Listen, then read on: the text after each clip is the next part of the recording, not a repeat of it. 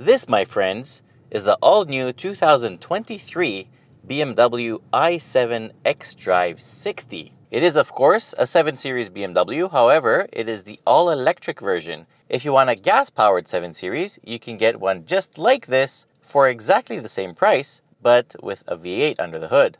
This one starts at 147,000 Canadian dollars, which is what the 760i xDrive would cost, but this one, as tested right here, it is $194,500 before taxes.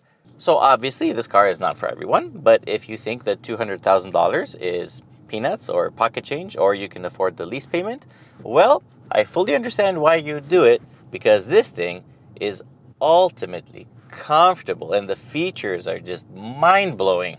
So if you belong to that extremely low percentage of people that can actually afford one of these, well, keep watching this video. Even if you're not though, it's pretty interesting.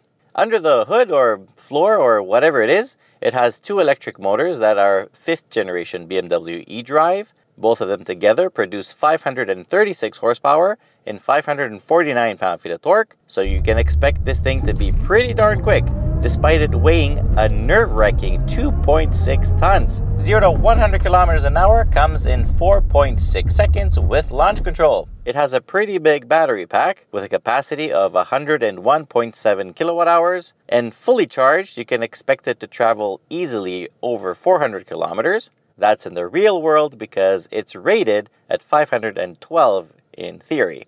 So with that big battery pack, you can expect a full charge at home to take at least 10 hours.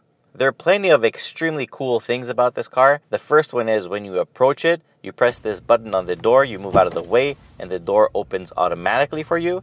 Then you sit your butt inside, and if you're driving, you just press the brake pedal, and then voila, the door closes. The doors even have sensors, so if there's an obstacle nearby, it won't hit the obstacle. But of course you were expecting that, right? Like, come on, how could it not have sensors? Pfft. Then there are the ambient lights. A lot of cars do fancy lights nowadays, but this one takes it to a whole new level.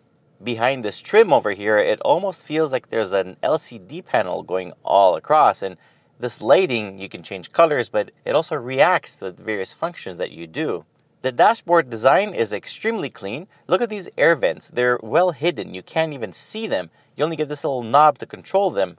And then there's these seats. Like, oh my God. They feel like chiropractic made seats. Like they distribute the load to every inch of your body. It's like the perfect seat, and they're so adjustable. They also offer a very good massage, and of course they're heated and ventilated, and so are various panels around the car, including the doors, the armrests, and of course the steering wheel. The instrument cluster is amazing and has customizable content, including augmented reality. The heads-up display is massive and very impressive, and the center screen is home to the latest BMW iDrive infotainment system, which has a billion things you can do with it. You can even watch YouTube now, of course when you're stopped and waiting for something. It has a built-in dash camera. You can even take some silly photos of the interior with the inside camera. Or when you're in reverse, you can pre-record a path you would like the car to then replay for you. It's pretty freaking cool. The rear seats are equal to the front seats, only the one on the right, look at this. It goes into chaise mode. When in chaise mode, I am 5'11", and I am so comfortable back here. Like honestly, I just want to fall asleep with this amazingly soft pillow and everything. Or if I'm not sleepy, I can fold down this massive 31-inch theater screen and watch a movie. Or myself, maybe? Needless to say, the rear seat will be the place that the actual owner would like to spend some time, from time to time, and totally love every dollar he spent on this car. At the press of a button, as we said, a theater screen can fall down, and it's 31 inches across and 8K resolution with a ratio of 32:9. That means that you basically have two widescreen 4K monitors side by side, and that gives you a lot of flexibility because look, you can like move the screen across if you're sitting on one side, or you can change the ratio but then you lose content up and down. But nevertheless, it's pretty cool, and you can use either the built-in Fire Stick or you can plug in something into the HDMI port. Of course, when you're watching content, you can still use the mind-blowing audio system, or you can pair it to headphones if you want to hear in privacy. You control all these features using the 5.5-inch display that's built into the doors. Both the doors have that. And through that display, you can also control other things like your seat comfort, features of the car, the blinds, your massage, whatever. At night, if you leave the sunroof blind open, you'll enjoy some very cool lights that complement the rest of the ambient lighting theme very well. The Bowers & Wilkins sound system is just mind-blowing. It sounds as good as the speakers look behind these grills when they're lit up. Everything about the sound system is beautiful. The augmented reality camera works very well. So does the backup camera. And I love the resolutions for both. They're like extremely high res. The climate menu is more than comprehensive. It includes everything you would ever need to adjust. And once again, surprisingly, there's some panels like over here that also heat up. And on the sides, like, it's really cool. Roominess is overall amazing. Again, it's something you would expect in this class, but sometimes you'd expect it, but you don't get it, like with the Mercedes EQS or the Genesis G80.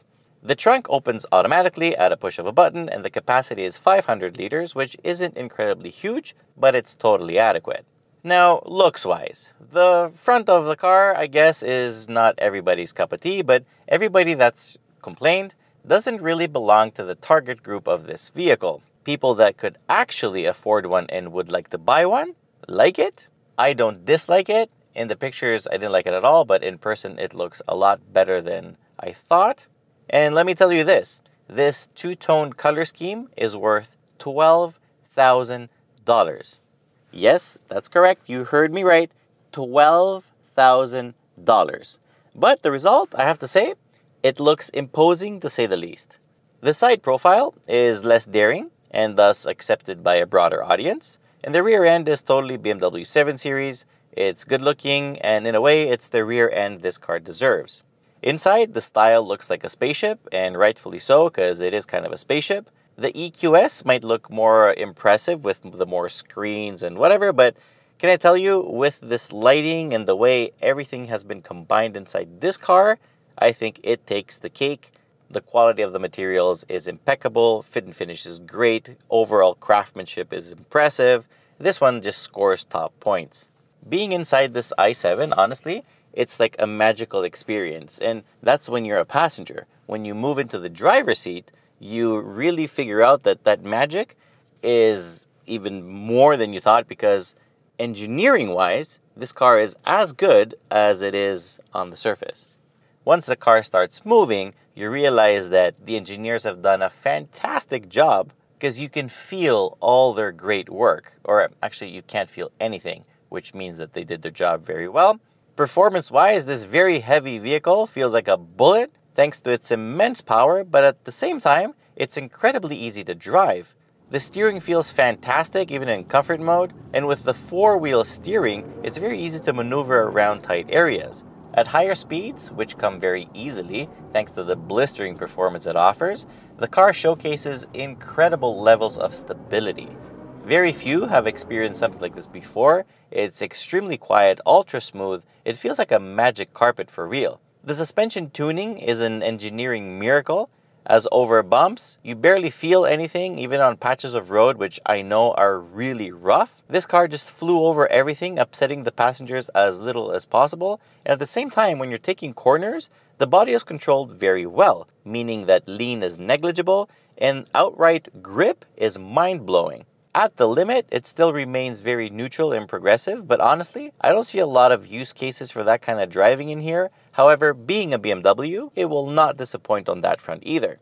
The suspension has air ride on both axles, it has electronically controlled dampers, double wishbone front suspension, multi-link rear, and overall, it's one of the best suspension setups I've ever experienced in my life.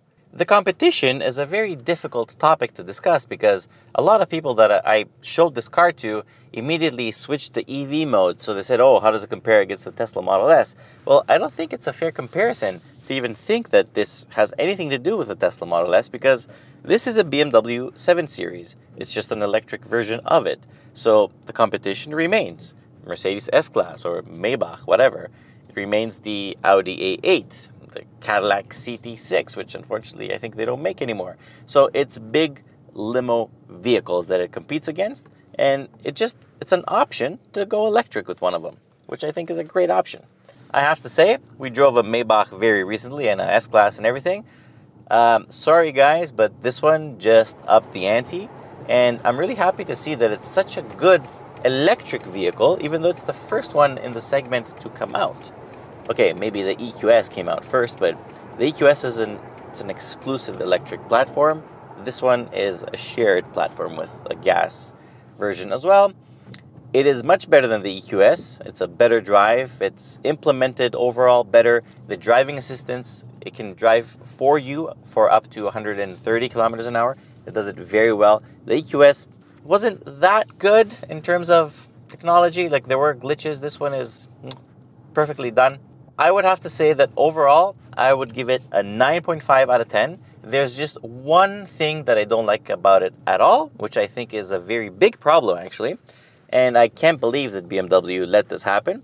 But the problem is this: when this theater screen is folded down, you can't see anything behind you. Okay, like the rear view mirror is completely blocked. So at that point, I'm like, no problem. I was looking for the button to make it a camera, so I can have like a digital rear view mirror. And it's not here. And it's not an option. So BMW, you're telling us that when the theater screen is down, which my kids have down all the freaking time, I'm going to be unable to see behind me with no alternative. That sucks. But other than that, everything is amazing. I'm pretty sure that they're going to fix that because the camera is like right there. It's on the fish antenna thing. It's right there. It's very easy to fix. So just do it up, okay?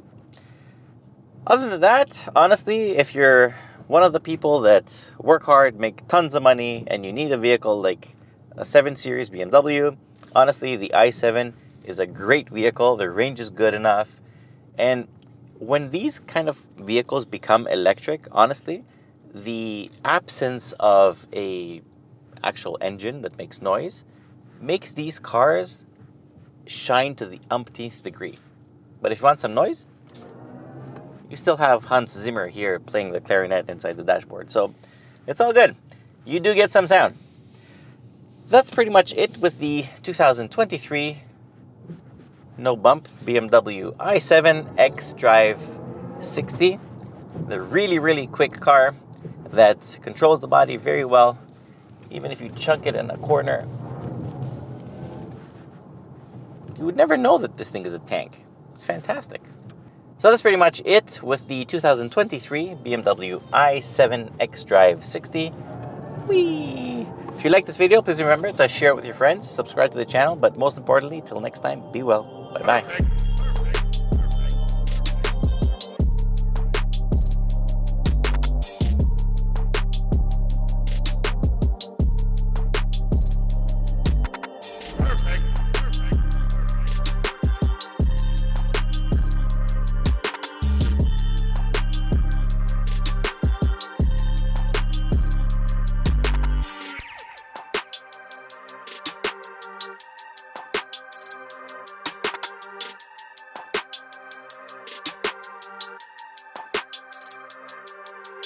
Perfect.